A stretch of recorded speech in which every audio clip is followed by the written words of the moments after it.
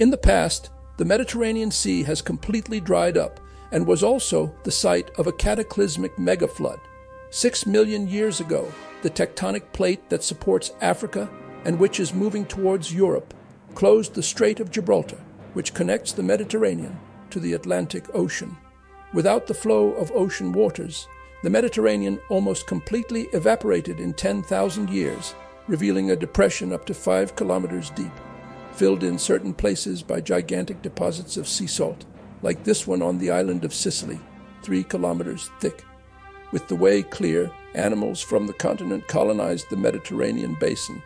It is from this time, for example, the largest rabbit that ever existed, which lived in the Balearic Islands and weighed 12 kilograms.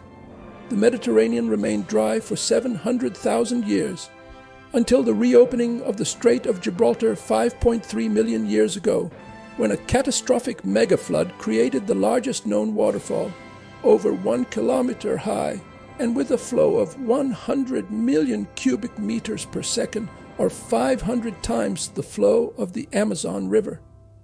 The violence of the flood swept away thousands of cubic kilometers of rock, which, upon collapsing through the waterfall, shattered into the refilling Mediterranean Sea, generating tsunamis 100 meters high.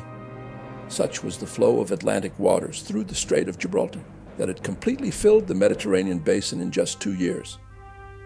Natural history is spectacular.